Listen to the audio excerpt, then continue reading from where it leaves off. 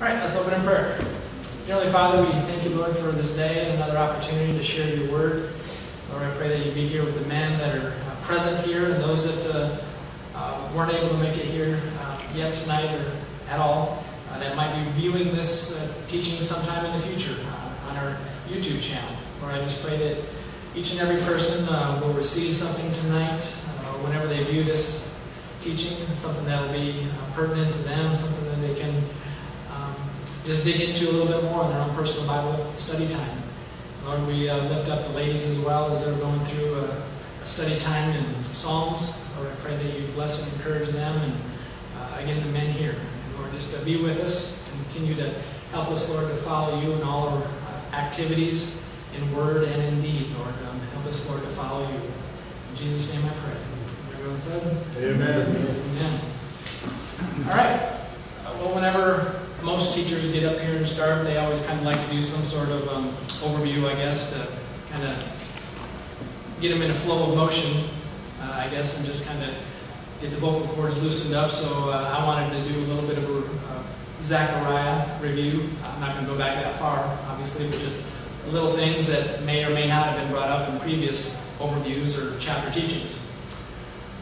So you've seen this several times from myself, and I know Steve has used it also, and well, Steve and I might be the only ones that use PowerPoint that I've recently used or seen.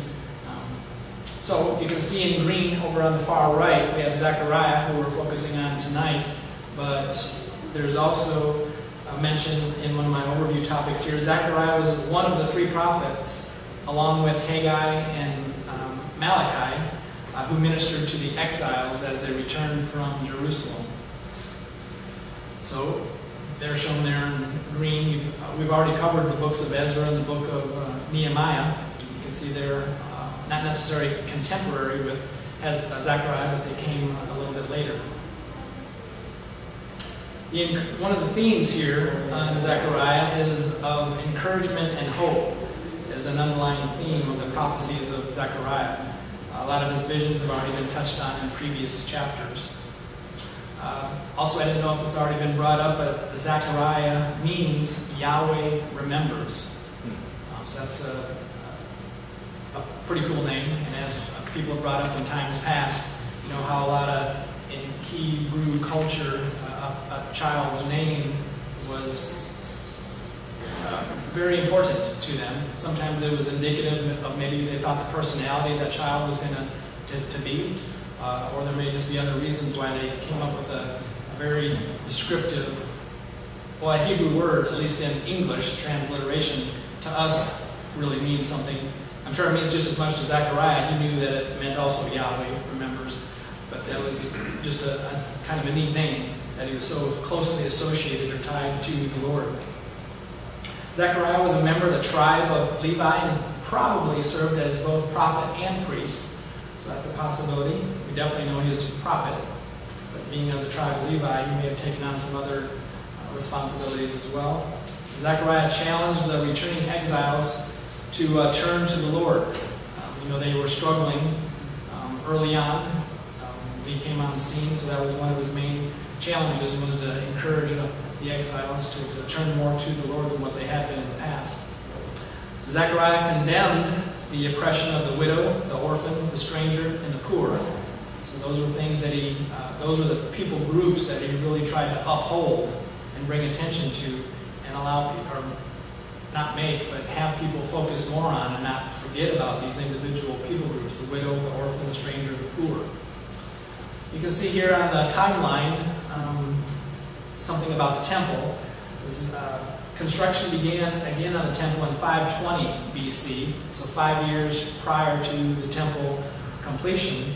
And Zechariah, from what best I could tell, his last dated prophecy was about 518 BC, and then 3 years later the temple actually finished being completed there in 515 BC.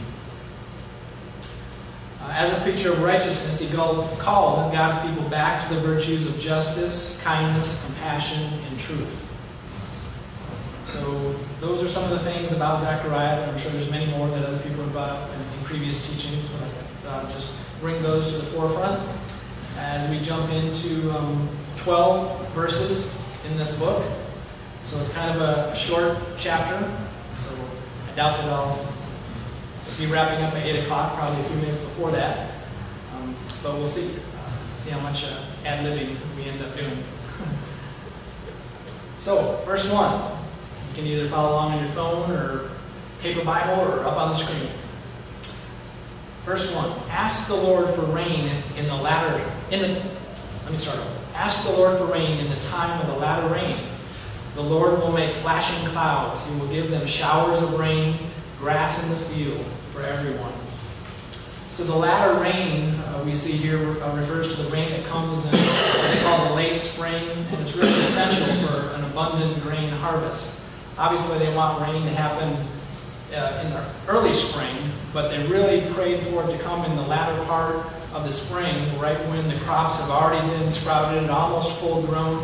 And I guess that if you've ever spent time on a farm and it's been dry for a little bit, and then they get a good downpour, things just really turn green, and corn will sprout up 6 inches almost overnight, it seems. Things will really grow. And that's what they were really hoping for a lot of the wheat and grains that they were growing, and whatever, just their gardens in general, and the pastures for their cows and so on. They just really enjoyed the latter rains before the heat of the summer would come, just to give that final oomph for whatever crops they might be growing to flourish and really get an abundant crop, hopefully. We can see this also spoken about in Deuteronomy chapter 11, verses 13 and 14. And it shall be that if you notice the if and then the then. And it shall be that if you earnestly obey my commandments, which I command you today, to love the Lord your God and serve him with all your heart and with all your soul, then I will give you the rain for your land in its season, the early rain and the latter rain, that you may gather in your grain, your new wine, and your oil.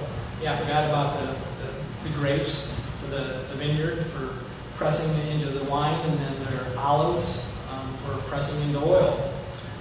But I always like to point out whenever I come across, in my Bible, whenever I've come across it, I always underline or circle the if and then the then. These are conditional statements that require action on our part when we're reading Scripture.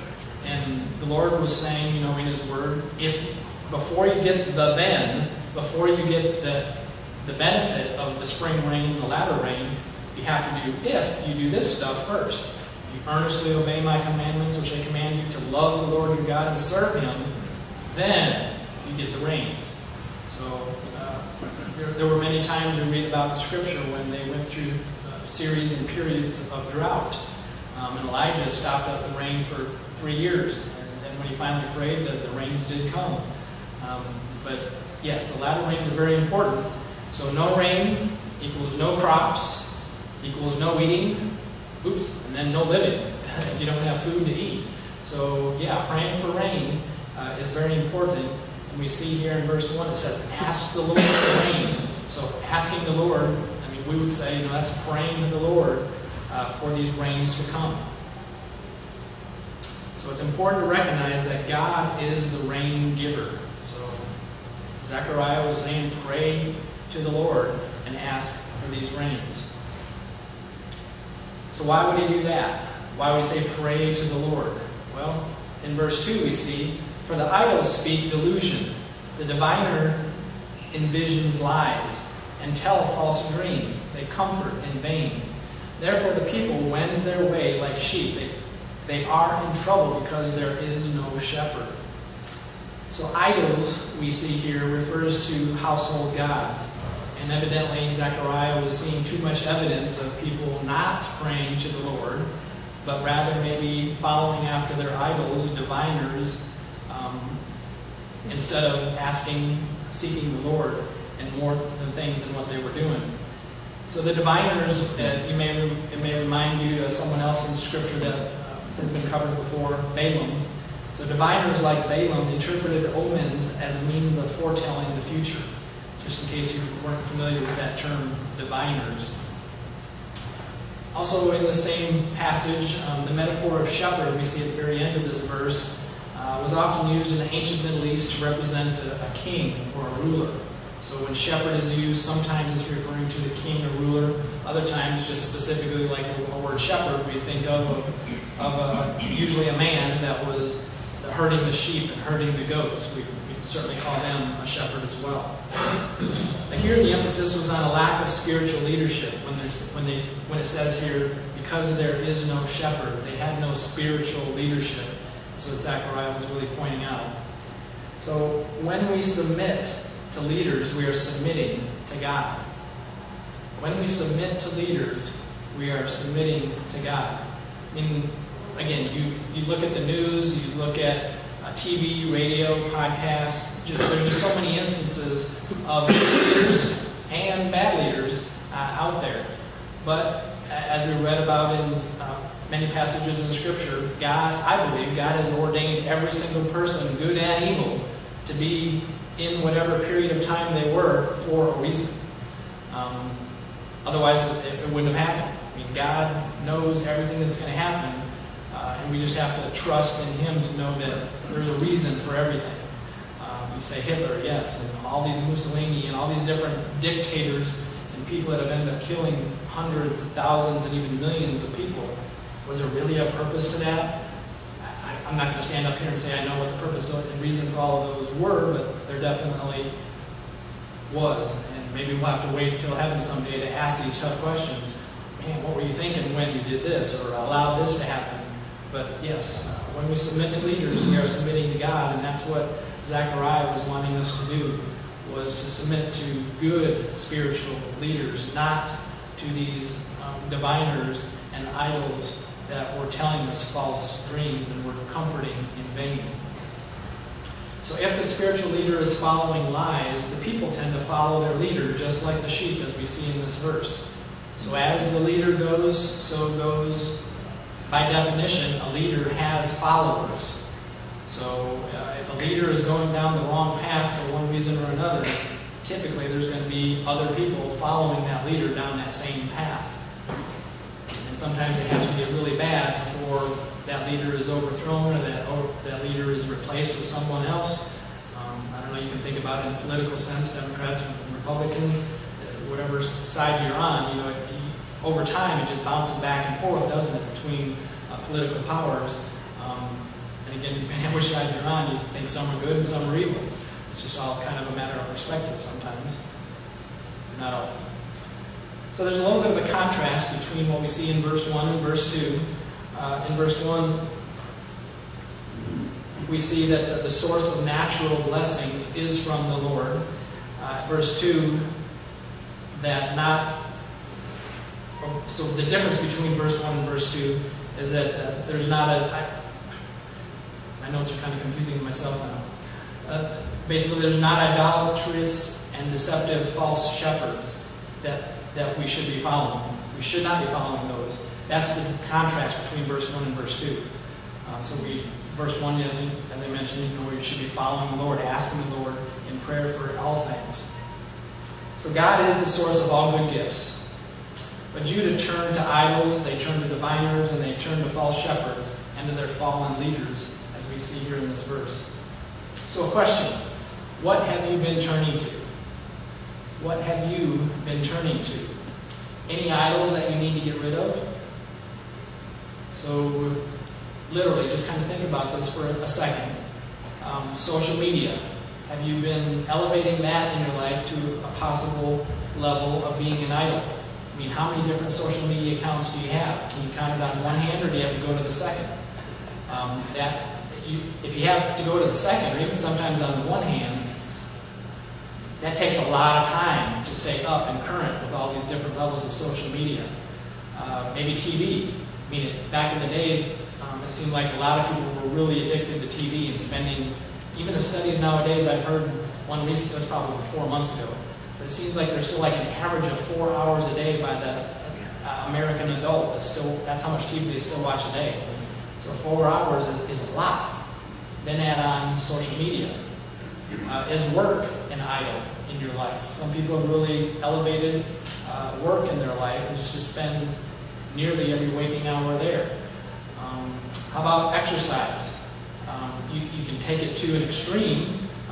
For instance, types of exercise, like biking. If you like to do long-distance biking, there's nothing wrong with that. But just to do long-distance biking, like 100 miles in a day, that takes 7 or 8 hours, and then you got the recruit time after that. So that, you're almost kind of using a whole day. Because there's a guy I listened to on a podcast, and he used to do long-distance biking. And he has a wife, and he had 2 kids at the time. And he just realized that this is his words, he called it an idol in his life. He just didn't recognize it then, because this is 15 years ago. Now he's looking back on it and saying, wow, that was kind of an idol in my life, because we weren't really spiritually following the Lord as we should. I was working 80 hours a week at my 2 jobs, and then on the weekends, I would say bye to the family as I go ride my bike for 100 miles on Saturday, and then I'd be wasted, worn out on Sunday, just trying to recuperate from that 100-mile bike ride. So and then Monday, he'd just go back to his work, and then he was kind of neglecting his family. Again, so that was something that he elevated to the point of an idol in his life. So it may not be exercise or biking for you. It could be something else, one of these other things, or even something else that I didn't list. So again, back to my question: any idols you need to get rid of? We know idols, anything above that we put in front of worshiping our Lord, could be considered an idol. So just think about that. Maybe that's your takeaway for tonight, is to maybe evaluate how much your time is spending doing fill in the blank. Verse 3. My anger is kindled against the shepherds, and I will punish the goatherds. For the Lord of hosts will visit his flock, the house of Judah, and will make them as his royal horse in the battle. While Israel lacked national leadership, there were plenty of tyrants seeking to rule God's people. These goat herds will be judged. These goats are those that have not turned towards the Lord. There's a few passages in Scripture where we talk about the sheep and the goats. So the one that's probably most familiar to a lot of us that we've either heard quoted on screen or just in writing or just as you're reading the word is in Matthew 25. All the nations will be gathered before him, and he will separate them from one another, as a shepherd divides his sheep from the goats. And he will set the sheep on his right hand, but the goats on the left. So God, we're going to see here, is going to strengthen the house of Judah as an instrument to overthrow the oppressors. Verse 4. From him comes the cornerstone, from him the tent peg, from him the battle bow, from him every ruler together. So several translations, or I guess I should say a few translations that I happened to look at, don't say from him, which is what we see in the New King James Version, but in a couple other translations it may say out of Judah. I think the King James is one that says out of Judah. It comes the cornerstone. And out of Judah, the tent peg. And out of Judah, the battle bow. No, KJV says out of him. Okay. King James says out of him. Out of him? Yes. Okay. King James says out of him. Okay, instead of out of Judah. All right. Maybe it was the NIV and maybe the New American Standard, but I remember looking at 10 different versions or so they had out of Judah. So a slight variation, possibly a slightly different meaning, the way you read out of Judah versus from him, or out of, what do you say is out of him instead of out of Judah? Okay. So what are these main things that are being brought to our attention here? The cornerstone. The cornerstone is an image of steadfast strength or stability, coupled with possibly beauty and honor. A cornerstone is strong also. It joins two walls together. So, you might think of a cornerstone in the base of a pyramid, or the cornerstone somehow in a stone house. A cornerstone was just something that was put in place and kind of helped direct the angle of the two walls that are being joined or formed together. So the cornerstone was often a very important piece to have perfectly in place. And a tent peg is stable when it's firmly in place, and it suggests permanence and endurance. And then Zechariah also brings attention to the battle bow. It is usually used in battle, and A good bow would be considered a battle bow when it's been used in victory. It pictures the strength necessary for military conquest. And so in contrast, I guess, to a battle bow, I found a verse in Psalm 78 that talks about a deceitful bow.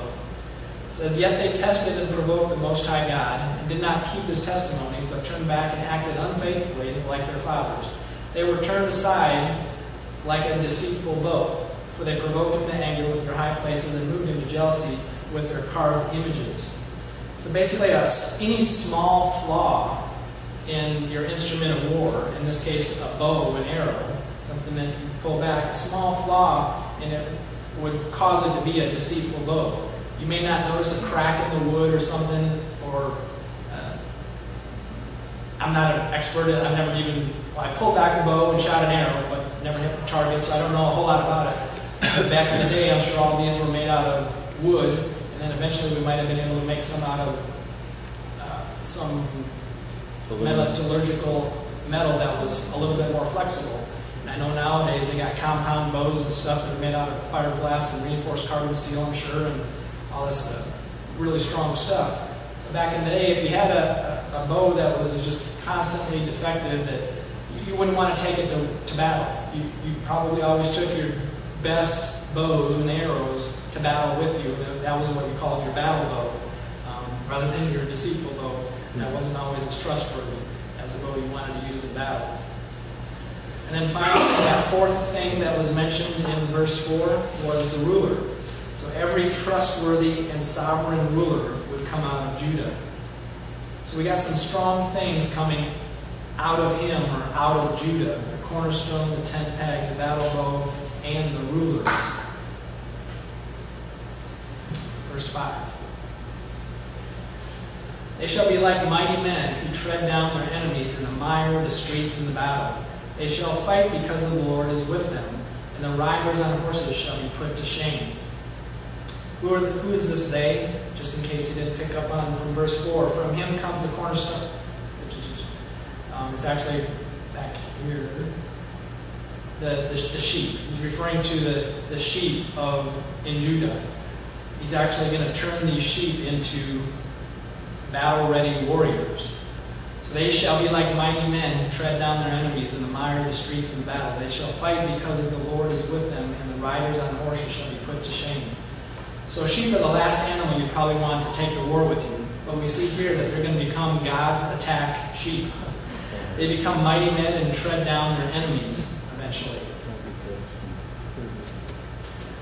I will strengthen the house of Judah, and I will save the house of Joseph. I will bring them back, because I have mercy on them. They shall be as though I had not cast them aside, for I am the Lord their God, and I will hear them. The house of Judah indicates Israel's southern territory. So we see the house of Judah and the house of Joseph being mentioned here.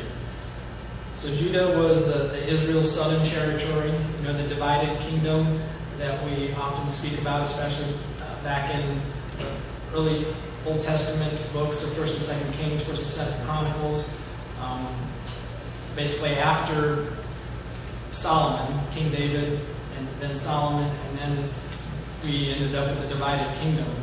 Judah in the south, and sometimes called Israel in the north. But what Zechariah is referring to as the house of Joseph was in Israel's northern territory, dominated by the two other tribes called Ephraim and Manasseh, which were the two tribes named after Joseph's sons. So Ephraim and Manasseh basically were the strongest tribes there in the northern part of Israel. So Zechariah is now bringing a very positive message to the people he's speaking to in Jerusalem, after some pretty serious visions he had given earlier in this book, previous chapters that we've already covered. Verse 7, those of Ephraim shall be like a mighty man, and their heart shall rejoice as if with wine. Yes, their children shall see it and be glad. Their heart shall rejoice in the Lord.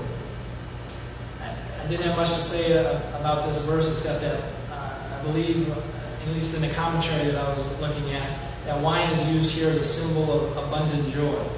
And their heart shall be rejoiced as if with wine. So as if with great joy. I guess the commonality there is typically you drink a little bit of wine, typically you get a little tipsy, and maybe you just feel a lot more joyful. So that was the connection there between wine and abundant joy that he's trying to get at there. I will whistle for them and gather them, for I will redeem them, and they shall increase as they once increased. So as a shepherd signals his sheep, so the Lord will whistle for his people. You see the word whistle here. In other contexts, again in other versions, whatever you might be reading from, instead of a whistle, the shepherds often used a reed pipe. So some versions actually use the word pipings. And there's another passage in Scripture that I didn't capture here that actually talked about the shepherd piping to his sheep. And then there's also another version that, I know this one was in the King James, they used the word hiss. So, if you kind of make that hissing sound, that's exactly a possible sound that the shepherds would use instead of a pipe or whistling. So imagine these shepherds are out in their pastures in the prairie, and it's probably in the evening where it's time to gather them all back to their centralized location, but they first stop off at a watering hole. So maybe there's 2 or 3 shepherds that happen to get to this watering hole at the same time, each shepherd with their own 10, 12, 15 sheep, and maybe some goats mixed in around this watering hole. So now we've got 30, 40 sheep and goats all intertangled here. But then there comes a time when each shepherd says, well, see you later, Joe, see you later, Bob, I'm going back home, we'll see you tomorrow at the same time, same place type thing. And that one shepherd, as he was about ready to leave, he would whistle, or he would pipe, or he would hiss. And his 10 or 11 sheep would leave and start to follow him because his sheep knew his voice, knew the sound that their shepherd that they followed made. And this is a real thing. I was listening to Pastor Joe Foch, and he was sharing when he was on one of these Israel trips, they were on the outskirts of town, and there was an actual shepherd coming down a hillside. I think he said 7 sheep behind him. And he asked him this question because he just happened to see, and it was just visual imagery from the Bible. He saw it right there in real life. And he actually motioned to the shepherd to come over to see if he could talk to him and his group for a little bit. And he said, the shepherd said, yes, these 7 sheep I know by name. This is Ethel, this is Gertrude, whatever the names were. He named them all off, and he said, this one, she likes, you have to be abrupt with this one. You have to speak sternly to her, otherwise she just won't listen to you. And this one over here, you gotta sometimes throw a stick at them to get them to keep up with the pack. But they all had personality. And they all knew that when he went somewhere, they followed him, and it was just, he was very descriptive of every sheep. And Joe was just like amazed that he knew so much about each one of these sheep. It wasn't, they almost all look alike. I'm sure there must have been some distinction, a patch of something, or a bald spot or something about them that he could really tell them apart. But they had a personality, and they knew his voice. They stopped while Joe was talking to him, and then he said when they were done talking and the shepherd took off, he didn't say if he whistled, piped, or hissed at his sheep, but I think he just started walking and they started following. Single file, and boom, he left, they left. So, this is a real thing. God wouldn't put it in Scripture, I'm sure, if it wasn't true. So I'm sure you could probably find a shepherd in Israel today and you would see this type of action taking place. So a sheep knew his voice. So we're talking about things happening for a reason. And in 1948, some of you may remember the exact date that Israel became a nation again. May 14th, 1948, Israel became a nation again after roughly 2,000 years.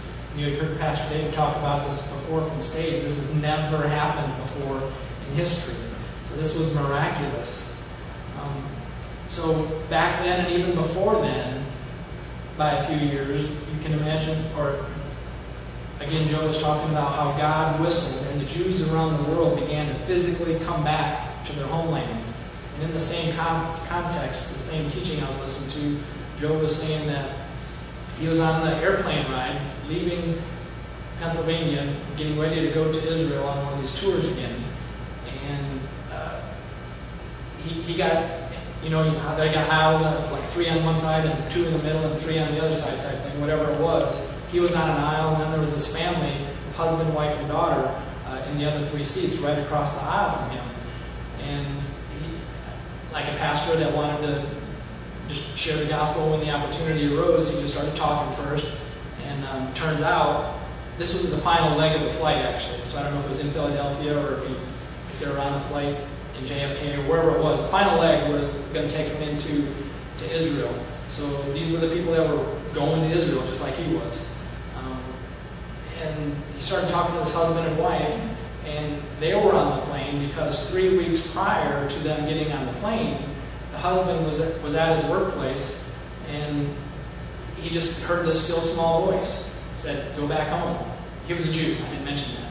So he was Jewish, but he had come as a kid back to the United States and grew up in the United States with his mom and dad. He was an IT professional and from San Francisco, the Silicon Valley. Somehow got on the same plane that Joe was, probably on JFK, to fly to Israel. But he had, for 3 weeks prior to this, had been that still small voice saying, "You got to go back home, you got to go back home." And then the husband shared, he was talking to his wife one day, after 2 weeks of hearing this voice in his head. He says to his spouse, "Please have a seat, I got something I got to share with you."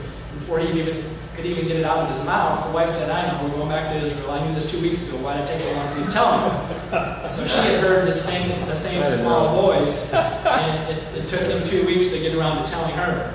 He needed to be sure, I guess. And in a matter of 3 weeks, they packed up everything, because they were moving there for good. He was leaving his job. He was financially well off enough. They were just going back to Israel. So this was, the God whistling, hissing to this family to move back to Israel. He didn't say how many years ago this was, but I think the teaching I was listening to was probably from 12 or 15 years ago, last time it was recorded. So it's just amazing. We need to pay attention to that still small voice. God may be speaking to us. Some awesome stories. I'm sure they're out there, and it's cool that I got to have to listen to those that Joe shared. Verse 9, "I will sow them among the peoples, and they shall remember me in far countries. They shall live together with their children, and they shall return." So this is where I could have inserted that same story right here, because this is where he's talking about, they shall remember me in far countries. So this husband and wife, they heard about God. That still small voice was speaking to them while they were in the Silicon Valley, California, together with their children, and they shall return. That's exactly what that family did. But being sown among the peoples was God's punishment for the exiles for their disobedience. So, early on, back in, did I show that picture yet? No, I didn't show a picture yet. It's coming up. For instance, when one of the conquests of the Northern Kingdom, and then the people from Judah and Israel, northern Israel got taken away first to go to Assyria. They were scattered among the peoples. That was one of the things that the Assyrians did, was they just relocated people groups and spread them amongst other people groups. So that's kind of what it's saying here, and that's why I said being sown among the peoples was God's punishment of the exiles for their disobedience. That's why they were captured and led away way back in 722, and then finally in 586 when that third conquest of Jerusalem took place, and they all almost everyone ended up going to Babylon by then. So the words they shall remember, we see here in this verse, anticipate their turning to the Lord in repentance. So Zechariah is prophesying here, that, and they shall remember me in far countries. And then the short phrase, shall live, they shall live, implies more than mere survival. God promises spiritual life and blessing to all those that do repent.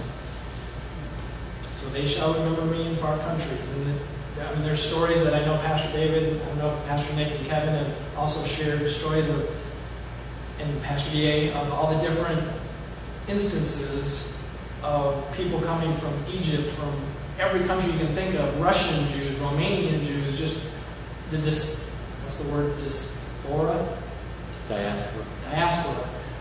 Happened so many years ago where Jews just they were just so afraid to stay where they're at. They just went out into many different countries, some forcibly to other countries, and then others just moved away from Israel over the last 2,000 years, and then they just all finally, or some of them are starting to return. So that's what they shall remember me, and they shall return with their children and their families. Verse 10. I will also bring them back from the land of Egypt and gather them from Assyria. I will bring them into the land of Gilead and Lebanon until no more room is found for them. So this is the picture I was waiting for. And in the very far left-hand corner it says, exiles taken from Israel to Assyria in 722 is the red dotted line. So in the lower left-hand corner, again, almost in the center, you can see Israel and Judah. So that's kind of where they're starting from, and then follow the dotted red line up to Nineveh, Assyria, and then some ended up going over to the far east, there to Ecbatana. Also notice the rivers there in the blue lines, the Tigris and the Euphrates. That's the area where we call ancient Mesopotamia, where those rivers converge. So that whole area, that swath of land between the rivers is, from your ancient history books, we call that area the northern Mesopotamia. So God said in the verse that we just read, He's going to bring people back from Egypt. So in the way down here in the far left-hand corner, there's Memphis in Egypt and Taphanes. So Egypt and Assyria had been lands where Israel was captive at one point or another. Then Gilead is a territory east of the Jordan and southeast of the Sea of Galilee. You can see the Dead Sea, I think it is that long sliver that's not shaped like the Sea of Galilee. So I think the Sea of Galilee is further north up by, it's mentioning the Jordan River there. So that's the area of Gilead. I didn't get a really blown up map of this area where you can see it a little bit better. And then Lebanon, which was mentioned in this verse, is a region north of Galilee, so hugging the coastal area there. I believe just north of Tyre would be the land of Lebanon. And then the future restoration will be so complete that the land will be filled with people. So as you know, presently, Israel is just a narrow, very small portion of land hugging the Mediterranean Sea. It's nowhere near, I think when you read some of the older descriptions of the boundaries that Israel was supposed to have, it encompasses not quite this much, but it covered a big area over here that Israel was really supposed to have early on. And over the course of millennia, through battles and stuff, they've lost a lot of land. I don't know if it's still true or not, but I remember at one point in time there was the narrowest point of Israel was maybe only 9 miles wide. It seemed like they were indefensible in that area because if a plane or a missile or something, well, we know they're not indefensible because they've got, I don't know what they call it, but like Skynet or something, where they're pretty darn good at shooting down incoming anything. Nothing is going to get into Israel if they don't want it to. But yeah, it's a very narrow country in certain areas of it. Much, much smaller than what it was intended to be. And probably much, much smaller than what it will be, like it says here, when God wants everybody to start returning back.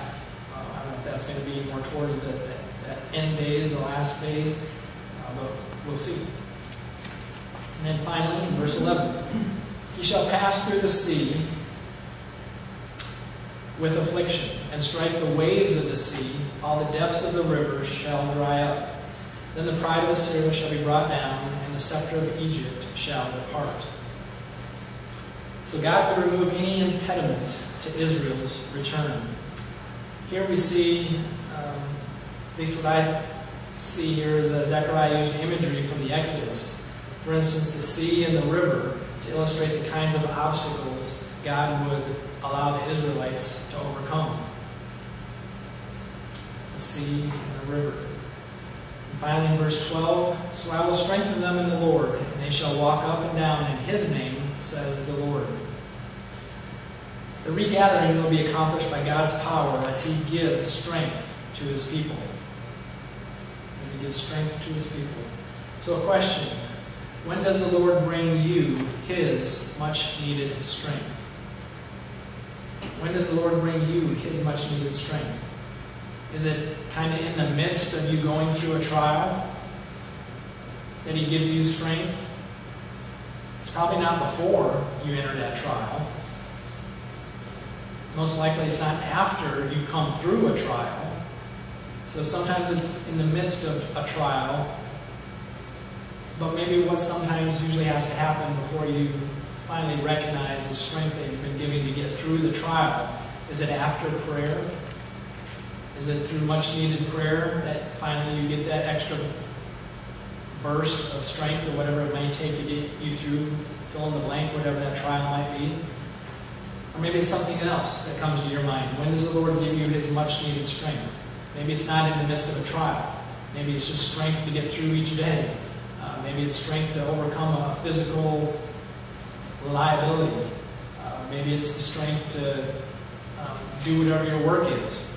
So physical strength or just the emotional strength to get through what you have to do at your workplace. So when does the Lord bring you His much needed strength? For each and every one of us, I'm sure it's at a different time. The life lesson is just a short one. God is a God of restoration. I think we see that a lot in this chapter. God is a God of restoration. God has replenished and restored His people to the land.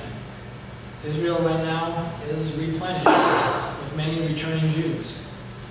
God can do a restoring work in your life as well. Just like verse 1 of this chapter started off with asking the Lord for the rain and the latter rain, we can ask the Lord for help. We can ask the Lord for mercy. We can ask the Lord for grace and for love. And we can ask the Lord for restoration. He is in that type of business, so call out to Him and He will answer. We don't know necessarily how or when He'll respond, but we do know is that He hears. As the saying goes, we don't know necessarily how He's going to answer it, but we know He's going to answer every single prayer that is lifted up. It's just maybe a yes, a no, or you're not ready yet. Something along those lines is He's going to answer every prayer. We just don't know how, but He does hear every request. So I would say, be more like a sheep, not a goat, and listen for His whistle, or that hiss, or that piping sound. He may be calling you now. Listen for His voice, that still small voice. For me, I've heard that still small voice, not the Lord's voice in my head, but it's just like an answer that comes to something when I wasn't even thinking about it. So that to me, when in hindsight, I always look back and after I got a resolution to something, I said, wow, when that answer came, I wasn't even thinking about the problem, but the answer came. And it's that still small voice. And it was even in the devotional that I was reading this morning. The Spurgeon morning and evening devotional. And it was just, he was talking about how the still small voice is something that maybe as we get further along in our walk, or for whatever reason we're hardened a little bit, or we've just been doing the same old, day after day, month after month. For whatever reason, if we get hardened just a little bit and we're not as receptive to that still small voice, we're just not going to hear it as much anymore. And there's examples of people that I know hear this still small voice much better than I do, because I've heard of them can almost tell sometimes when you hear people pray, or when you hear them share their stories. When we're in here on the time of encouragement on Sunday mornings, when Pastor Harry shares, he's got so many stories about God. Pastor Lee would call them what? Gomans. God moments. So I thought that was a pretty cool phrase. I don't know if he coined it or not, but it was a pretty cool phrase. But Pastor Harry's got many of those too. So I know he's hearing from the Lord. He's tuned in. He uprooted his family and he moved to Winston. I mean, that was a huge thing to do. And there's so many other stories that's happened since then that he shared in here in those times of encouragement. So that's just one example that I know of someone that's tuned in to that still small voice. So I aspire to be more tuned in each day that goes by. And that devotional this morning reminded me of it. And then I put it in my notes too here, is to listen to that still small voice. Why? Because he may be calling you. Let's pray. Dear Heavenly Father, we thank you again for this time together. And as we bring this chapter to a close, Lord, we know that you're not done with us. Lord, there's still more sanctification that's going to be happening in each and every one of our lives. Lord, and I just pray that you would continue to help our hearts and our minds be open to your direction, to your leading. Help us, Lord, to not have a calloused heart or mind when it comes to spiritual things, or anything for that matter. But Lord, help us to be more receptive than ever before to your still small voice as you speak to us. Lord, we know you hear us when we pray, so Lord, we know you're trying to speak back. So help us, Lord, to be more in a dialogue with you rather than a monologue. So Lord, help us to be receptive. And then, in the right time, in the appropriate place, and maybe even share what you've given us. Because a lot of times what you give us is not just for us, but it's for us to share with someone else. So again, thank you for our time together. And bless each and every person here, Lord, as they leave and go home. Give us all safety on the roads, and bless our time in future coming together, whether it be Thursday or Sunday or just whenever it is when we see each other again, Lord, we thank you for that. In Jesus' name I pray. Amen. Amen. Amen.